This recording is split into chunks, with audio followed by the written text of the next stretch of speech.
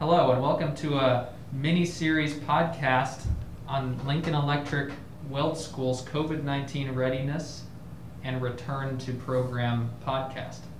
My name is Brian. I'm an engineer here at Lincoln Electric. Joining me today is Adam Webb. How you doing, Adam? Doing good, Brian. Hey, why don't you introduce yourself real quick? Yeah, so my name's Adam Webb, and I am the program manager here for Lincoln Electric's Welding Technology and Training Center located in Cleveland, Ohio. All right, sounds good. So tell me a little bit about what's happened over the last couple months here with our school. I mean, we were humming along for a long time. We have a brand new facility here, and things got shut down pretty quickly here. Yeah, Brian, I think this caught a lot of people off guard. I know it certainly did us here. Lincoln Electric just built this new 130,000+ square foot state-of-the-art Welding Technology and Training Center.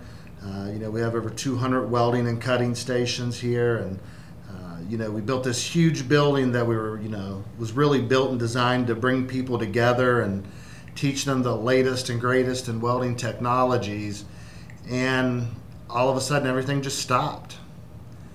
And then we had to retool, re-gear, and regroup and get everything built back with separation in mind for social distancing. We've had some interesting struggles here lately. So as we did come to the end of the quarantine and we were preparing to open back up, what did that look like? What did you have to go through to get this place up and running again? Wow, what a long, strange trip this has been. This has been about a 4-week process just for me to be able to get people back in the doors of this facility. I had some really great resources for information here with our local EHS groups that were, keeping the main plant up and running throughout the whole process. So they were definitely a great source of information. Also, the ohio.gov website, they just have a lot of really good information on there. The Ohio stay-at-home order documents were all on there that were updated by the Ohio Department of Health. That basically has all the guidelines that businesses need to follow in order to be open. And it had the dates of when certain businesses were allowed to open their doors again. And so there's a lot of great information for schools and companies. If they just go to their local government websites and check that out, the CDC has a good website with a lot of information on it as well. Right. I mean, myself, preparing up to going home for 2.5 months, we were pretty heavily relying on the daily governor's briefing. Governor DeWine came on, I believe, every day at around 2 p.m., and the situation was very fluid in the beginning. Yeah, things are still changing. And we would get on there and while we were getting the facility back up and running, and we'd run upstairs at 2 o'clock and try to catch his updates. And one day face coverings were mandatory. Another day, we didn't have to wear them, and another day you had to wear them again. And this whole thing has really taught me to work on my patience a lot. Right. So and you just have to adapt. You just have to be willing to change and do what's required to get back to business. Mm-hmm. So as I walk around the school here today, we're maintaining social distance. We have a lot of sanitizer around. How did you figure out where those things needed to be? Where did those arrows need to go? How did you figure out how far apart people needed to go? Were you able to reference the governor's website there too? Yeah, that's going to be something that's really going to catch people off guard, is the time that it takes to get a facility up and running. I had, whenever we started bringing people back in the building to get the facility ready, we had like 12 people in here for 8 hours a day for a full week, just to get markings on the floors and get signs put up and We had inner doors and exit only doors, and up staircases and down staircases, and we really worked on the flow of people, of how to get people from one side of the building to the other with maximum social distancing. So we had our tape measures out, and I'm telling you, 6 foot, that takes up a lot of space. Right. People are going to be shocked too when they figure out how big a 6 foot circle really is to try to maintain that 6 foot social distancing. Mm-hmm. We have 130,000+ square foot facility here, and man, it was huge before. We get a lot of people in this place, and it really cut our numbers down. Yeah. And scheduling has been an issue. We're trying to schedule start times when students are coming in the building. I have separate start times for employees coming in, so we don't get too many people coming through the door at a certain time. Right. Our lunches, our breaks are scheduled at different times to allow people to flow up and down the hallways without bumping into each other. So it's definitely a lot of time.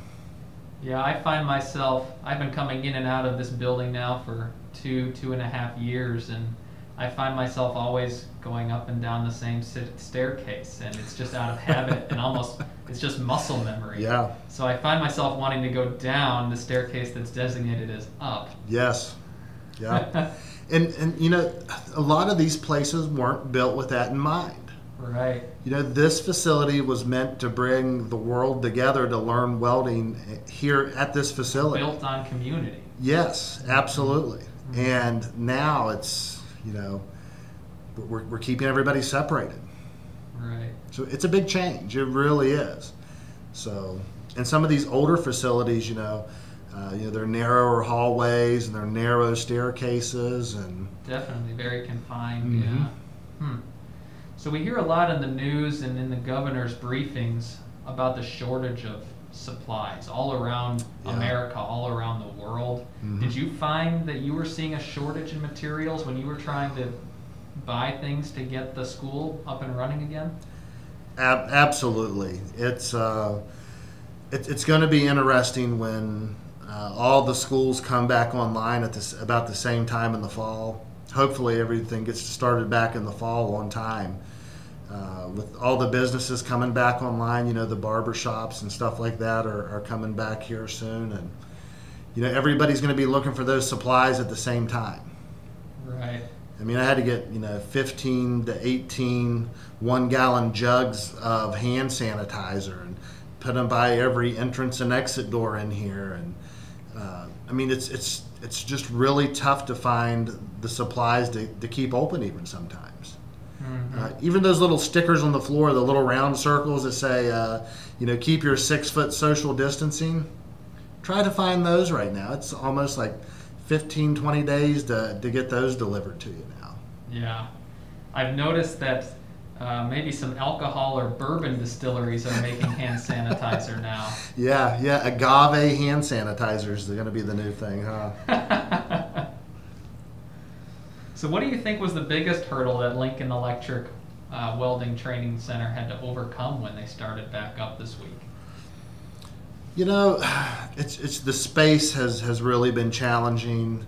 The scheduling has been challenging. Getting people moved around. Scheduling. But the students, whenever we started back, one of the things we did is we called every student whenever they were. Okay. We were talking to them about coming back, and we were explaining to them what it was going to look like when they walked in, and they were going to have to wear face coverings, and we were going to be taking temperatures. We were really trying to express to them, what our expectations were going to be of them when they came in the building and what they could expect to see. So we really tried to communicate well with them.